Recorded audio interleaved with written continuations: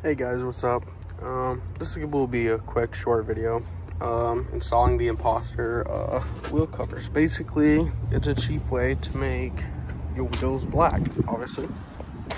So yeah, let's jump right into the unboxing.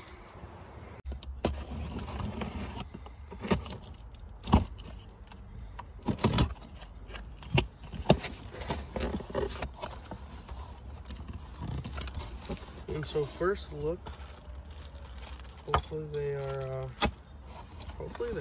nice. I mean, they come really nicely packaged with like instructions and whatnot. All of these are right on top. So make sure you grab 1, 2, 3, 4. And let's take one of these out. Oh, I guess they're all coming out. Oh yeah, I see. So those are pretty cool. So yeah, they come in plastic, obviously. Wow, those are, I won't lie, a lot nicer than I had anticipated. I read reviews about these, and hopefully you guys can see these, but these little, I don't know if I need to point, these little like lock tabs, I guess like that's what makes them different than hubcaps. You know how like the hubcaps, obviously yes, they go on your wheel, but like how they have that metal ring, well these kind of use those, so like they really lock on there. These, like I was talking about just a minute ago, these little plastic tabs, they also have nice little protectors here. So basically you want to come and wipe down all your stuff. My new wheels have, I mean this is a used car, I don't know if it's, yep, right there. So it has some imperfection, whatnot, so I don't really care about it.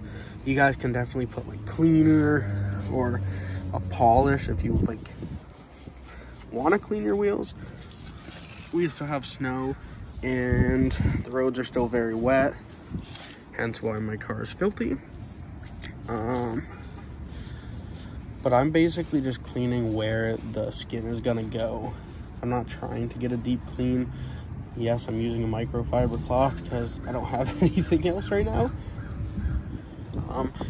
But yeah, so you just want to repeat this step on all 4 tires.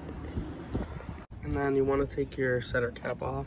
Once you have that, you want to align this with that. So I actually missed a very important step. You want to take these, goes right into your center cap. You want to twist them over almost as if you're putting this back in. So take it like this, so it'll lock in just like that.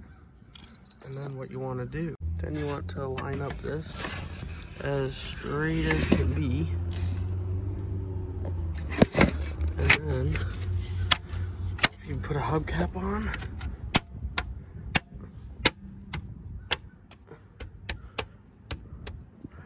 and then you take where you just put that new thing in, you put this right in there, and then you can either do a Phillips screwdriver or 12mm socket.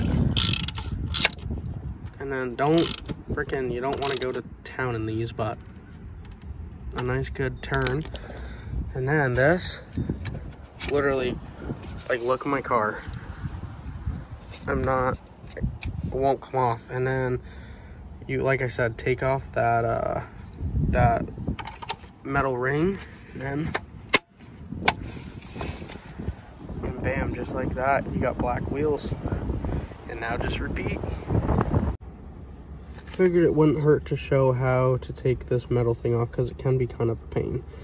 You'll see that they're split right there. So what you want to do is just push in and kind of pull up, and then she'll come right out. And then you have it like that. It's just without it.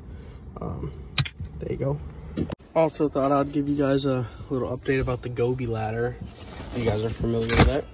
I contacted the company, and it's actually really good news because I don't know if you guys caught it. I got my Rocky Road Outfitters roof rack on Marketplace, and I got this all for $300.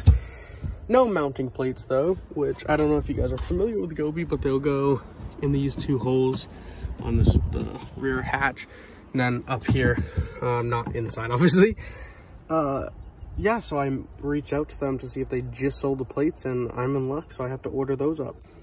Yeah, so here's how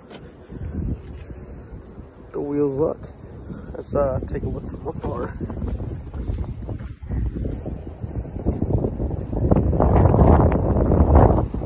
I think those look amazing. I will link them in the description.